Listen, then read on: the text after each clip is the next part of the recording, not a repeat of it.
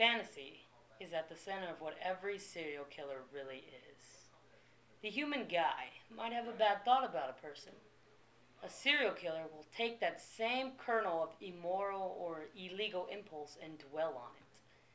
That kernel becomes a seed, and from that seed grows fantasy. Quote, unquote. Normal people have healthy fantasies, meaning that they could readily differentiate between the real and the unreal. A serial killer will dwell on that fantasy until he can no longer resist the urge to see it through. And when he does intentionally act on the impulse, fantasy becomes reality. Is it hard for you to get up in the morning knowing that there may be a serial killer in your neighborhood? Has your life lost its sense of purpose? Do you feel like giving up and staying indoors is the only option? Well, do not despair, because Georgie Ray can help you. Georgie's unique formula has helped millions of people get their lives back on track. People just like you. Georgie has coached major world leaders, FBI, the CIA, Secret Service, and even your local police force. But now it's your turn. Once majorly depressed Georgie turned her life around when she decided she wanted to catch serial killers. Since becoming a criminal profiler, Georgie's achieved a level of success and fulfillment she never thought possible. Now she's going to share her secrets with you in this amazing life-changing seminar, How to Catch a Serial Killer. Georgie's simple 6-step program will teach you everything you need to know about getting a better life. You're going to be better than Grego McCrary, better than John Douglas, and you're going to be better than Roy Hazelwood. You're going to be the criminal profiler everybody's talking about. If you're not satisfied, Georgie's seminars come with a 100% money-back guarantee. So stop hiding in your house, call the number below, and book your tickets now. Act fast because seats are filling up by the second. But don't just take it from me. Here's some of the magic you can expect at the 3-day How to Catch a Serial Killer seminar.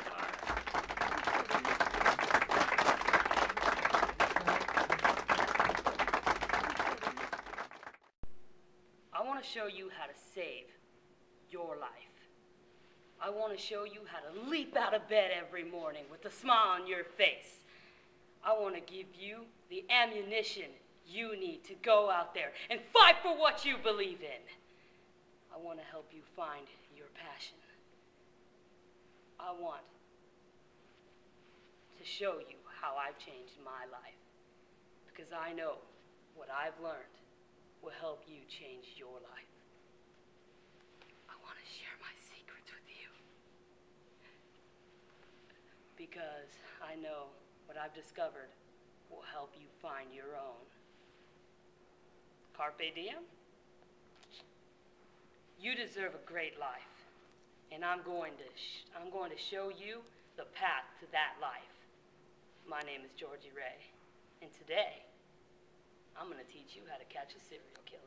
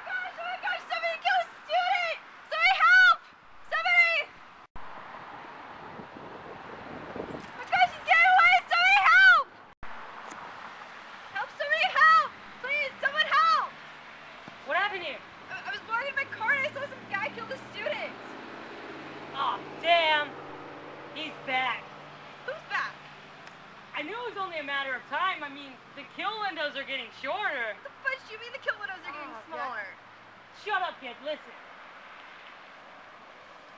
Is this where the crime took place? Yes. Do you want to stop this from happening again? Of course I do. Good, me too. You mean catch the guy? You want to learn? I can teach you. I can teach you how to catch serial killers. come here all the time, and I can see that you're afraid to go out and about your day. I can teach you how to overcome that. You see, there are times in life when you gotta start asking yourself, do I feel safe? Can I make the world a better place to live in? Can I be a winner? So what's it gonna be? Are you in it to win it? I am in it to win it.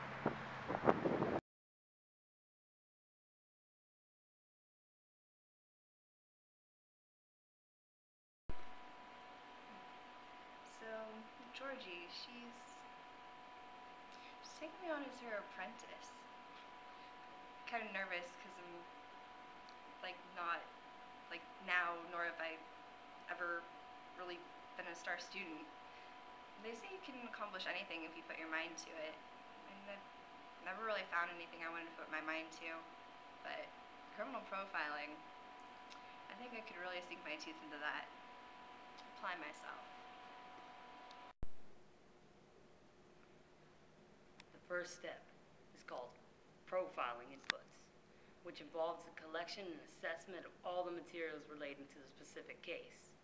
This can usually include photographs taken of the crime scene and victim, comprehensive background check of the victim, autopsy protocols, other forensic examinations relating to the crime, and any relevant information that is necessary to establish an accurate picture about what occurred before, during, and after the crime.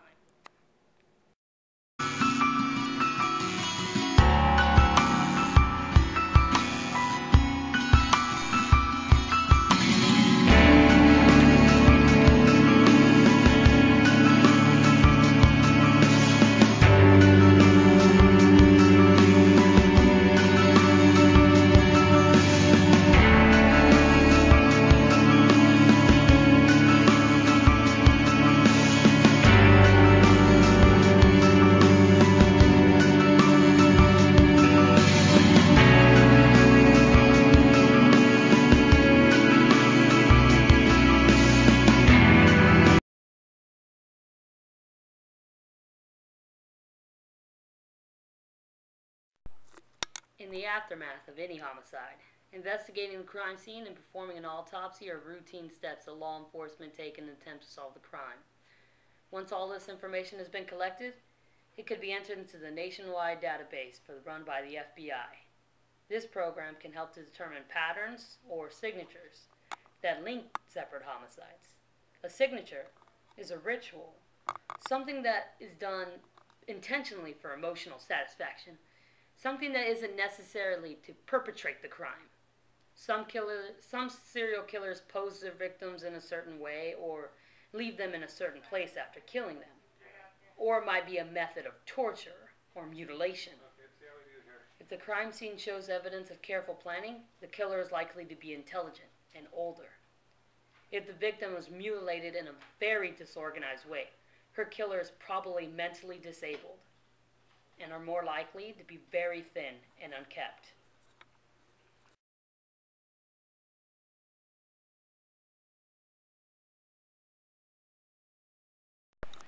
I feel the most safe when I'm with Georgie. It's kind of like having a pit bull that's your best friend. It can talk to you and stuff. Because I know nobody's going to try and mess with me, or no gangbangers are going to try and kill me. It's like nobody else is going to try and mess with me because she's there and she'll mess them up in a way that just mess them up. The second step, decision process models, involves arranging all the information gathered in the previous step into a logical and coherent pattern. This step might also include establishing the number of victims involved and the killer's MO. Every serial killer has an MO. The MO reflects what the killer had to do to commit the crime. This includes everything from luring and restraining his victim to the way he actually murders them. Serial killer's MO can change over time. Essentially, he learns from past mistakes and improves with time. Determining the signature and the MO are both aspects of profiling. For example, if the victim is Caucasian, the killer is probably Caucasian. The third step crime assessment usually involves the reconstruction of the sequence of events and the specific behaviors of both the victim and the unsub. This can really help the analyst in understanding the role each individual has in the crime and should assist in developing the profile of the criminal.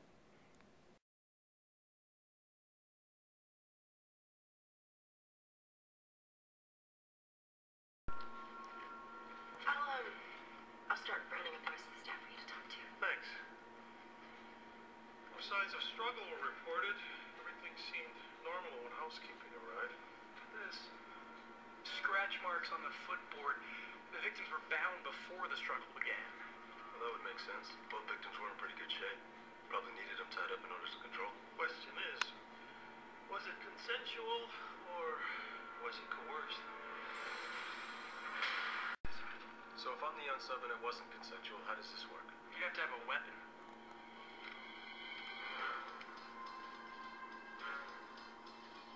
A gun to the face means he doesn't scream out.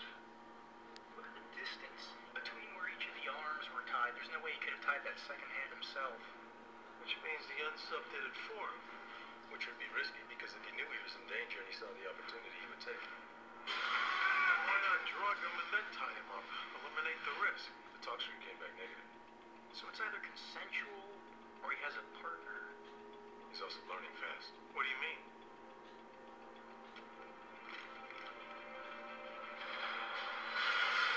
He hides the body in the closet and then indicates that the guest is checked out. Which means when the housekeeper gets here, everything looks normal and she starts cleaning, wiping everything down, erasing any fingerprints or DNA which could have been left on the scene. We need to talk to whoever cleaned this room. Maybe they saw something that can tell us who was in here with Dan Keller.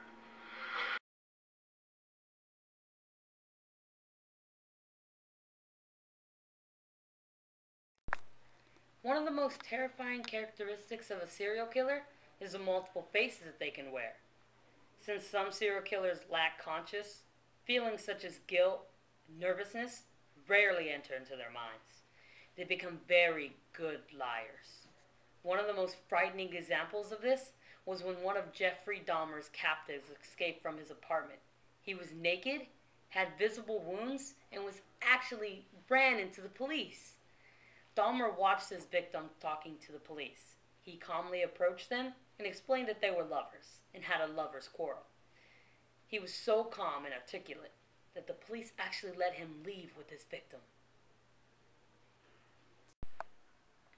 You got your Jeffrey Dahmers, the Zodiac Killer, Boston Stranglers, Jack the Ripper, Sons of Sam. My point is, they all had a style. They found a way to make it theirs and get noticed. They feel that it's vital that we know who did what, and it's our job to figure it out. Go big and get noticed. Have you done that, Kayla? What does that mean? Just like them. It's your signature, your style, your calling card. You gotta let them know who's catching who instead of who's chasing who around. I don't understand what that means. You'll know when you do. Yeah, you're probably right. Damn right I'm right. You gotta make every catch count, Kayla, because you never know when it's gonna be your greatest. The thing you gotta keep in the back of your mind is, you never know when the life you know could disappear at any moment. The fourth step, the crime profile, is the process of providing a list of background, physical and behavioral characteristics of the unsub. This stage can give the investigation or the investigators the clue of how to identify and apprehend the unsub. Because every killer, eventually, whether intentionally or not, gives himself up. A serial killer keeps killing until one of four things happen. 1, he's caught. 2, he dies. 3, he kills himself. Or 4, he just burns out. Some organized serial killers feel the need to taunt the police, which which also leads to their arrest. Thanks for lunch. Oh, no problem. Listen, do you ever worry about your family? Why would you ask that? I just get the feeling that this is a dangerous job, and I was watching an episode of Criminal Minds the other day, and the main character's wife gets killed by the serial killer he's after. Tell Jack I need him working the case. What? Tell Jack I need him working the case. Jack, did you hear that?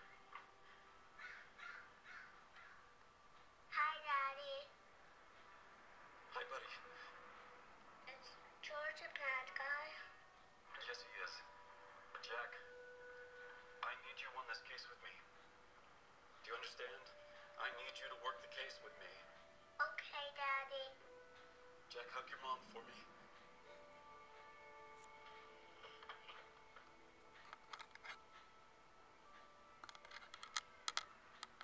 Mommy hugged me too tight. I'm sorry. Why are you sad? I just love you so much. Mom, I gotta go. I'm working the case.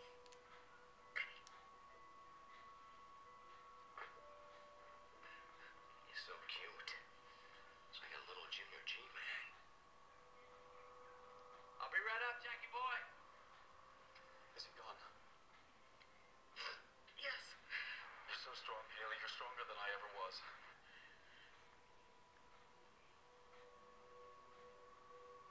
You'll hurry, right?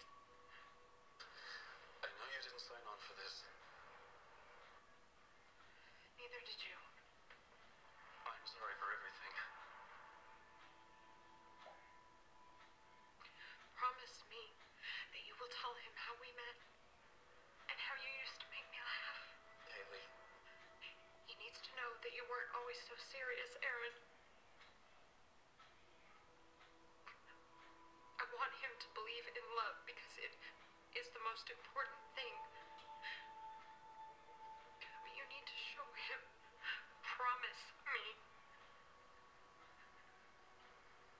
I promise.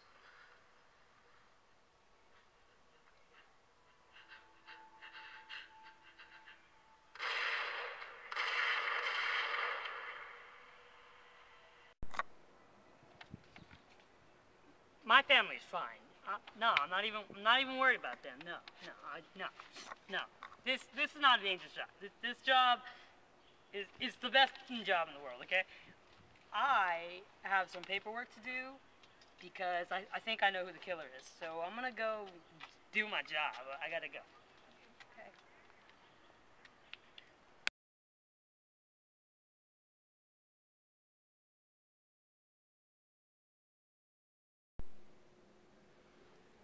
Do you want to be safe? Do you want to be secure? Oh, of course you do. Who wouldn't? Well, here's the key to my success. It's called perseverance and discipline. Good old P&D. You must be able to apply perseverance and discipline to this line of work every day, because when the going gets tough, well, that's when you need to suck it up. The fifth step, the investigation, involves providing the actual profile to requesting agencies, which, although helps the investigation, is also a pain in the rear, which is where good old P&D come in. The actual profile needs reassessment in case new evidence comes to light, or no suspects are generated. Basic profiling is a common investigation tool. The most basic kind of profiling is be on the lookout, or all points bulletin. You're probably familiar with these, although you might not have heard them referred to as a profile. An APB is a description of a specific suspect accused of committing a specific crime or crimes, usually based on eyewitness accounts. For example, following a bank robbery, police might interview suspects and review surveillance camera footage before releasing the following APB. Suspect was last seen in a dark blue Ford pickup truck. He was wearing a red t-shirt and black pants. Suspect is described as a white male, 5 foot 10 inches, and thin, with receding blonde hair. Including a suspect's skin color is common and not usually controversial. It is simply a physical description based on visual evidence gathered at the crime scene. It doesn't make any judgments about other people with white skin. Next in profiling is the psychological profile. Investigators create this profile in the absence of a physical evidence or eyewitness description, or to supplement such descriptions.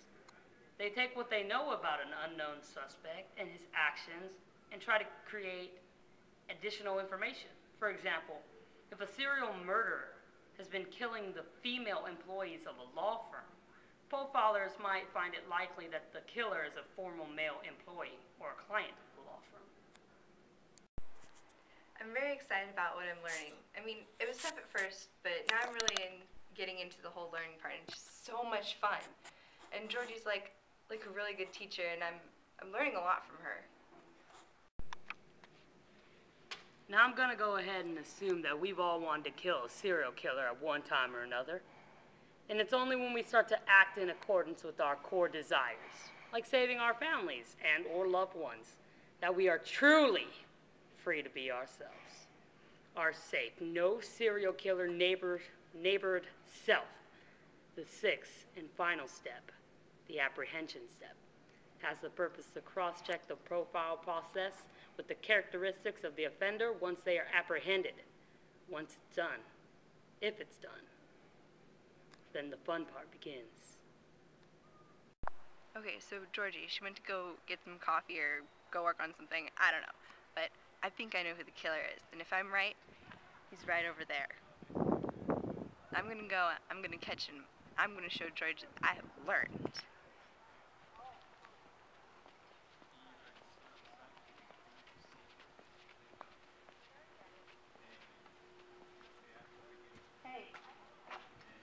Hey. Don't hurt me. Please. Don't hurt me. Are you crying? No. Shut up.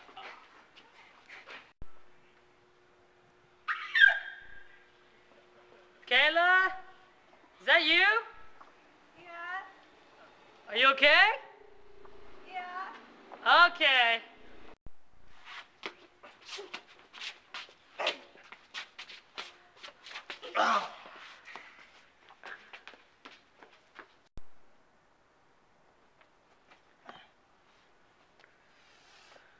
Her ass is mine.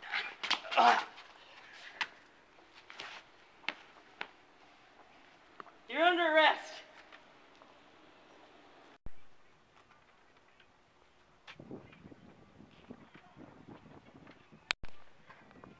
You okay? Yeah. We did it! Yeah, we did. Yeah! Identities of serial killers are often obscure because they have no connection to their victims. They are propelled into this double life, a life in which they openly intersect with society, and then a secretive life. And even though they have this double life, they are drawn more and more into the secretive life. It's like a drug addiction. He takes more and more of a given substance until he takes too much and he overdoses. The overdose here is when the two lives intersect.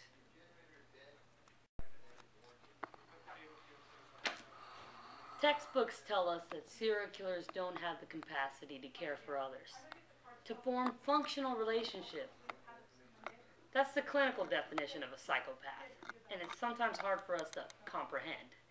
That a serial killer cannot differentiate between going to the grocery store to buy a six-pack and going to the store to shoot the clerk in the face.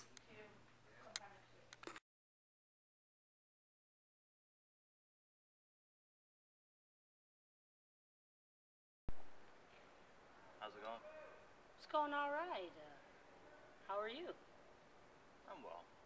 Thanks for coming down. So, you have any thoughts about the verdict? Thoughts about the verdict? Well, I guess I knew it was inevitable. I've always thought about my own morality. That's why I became a serial killer in the first place. As far as the verdict goes, I expected it. things fall apart. They do. It's such an amazing thing. I mean, people go through life complaining about everything, but Georgie, she saw it through. She only focused on what was good for the world, and that's such a special thing to be able to do, and she did it. I can honestly say that I don't see any other job in this world that can bring such joy as the one that Georgie has, or will have. Carpe diem. Georgie changed my life, and I hope that I can make a fraction of the change that she did.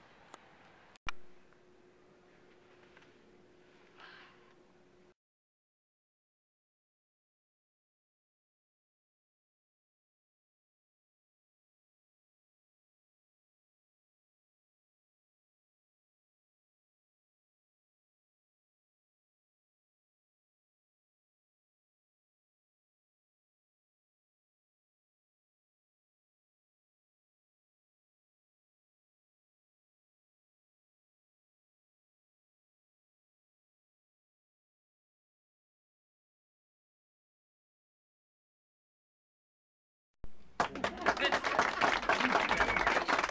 Involves providing the actual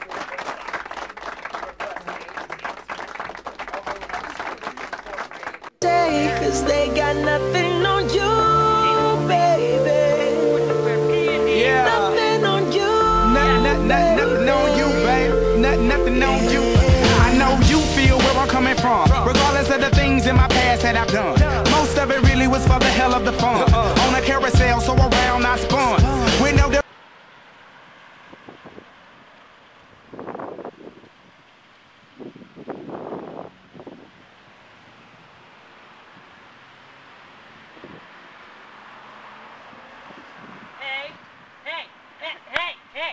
Hey, are you still here?